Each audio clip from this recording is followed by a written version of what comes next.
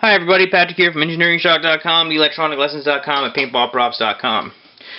This is actually an infrared remote that I created, and I'm not using it for that purpose. I made an infrared remote control so that I could make my own protocol, and I ended up kiboshing that project. The remote itself I got no use for, so those PCBs are basically garbage. I'll write them off, but I was still able to find a neat use for them just for an experiment.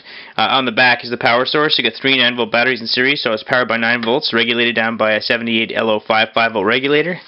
Instead of adding an infrared diode, I've connected in a 433 megahertz RF transmitter to it. I've written my own encoding software, and I've got my RF receiver here. This board is it's a prototyping board that I designed years ago, just so that I can make little circuits in the prototyping stage.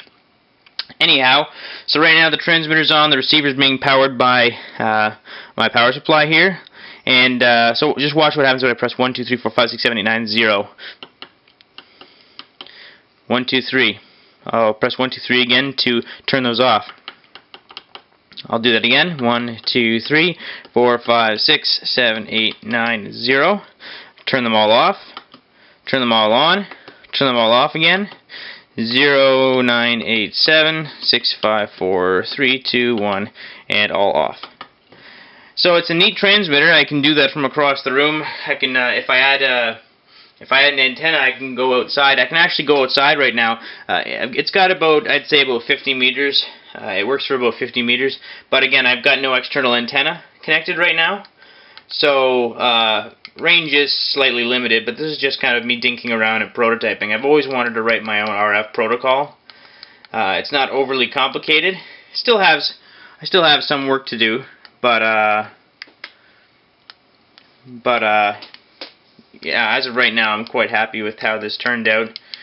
When all is said and done, I'll have custom boards made for both of them that'll be much more compact. In my transmitter board, it'll have an option of plugging in a matrix keypad.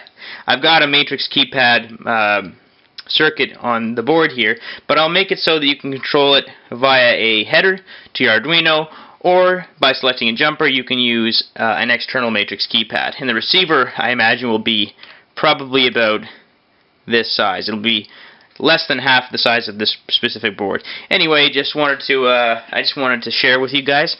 Hope you're having a great weekend, and thanks for watching.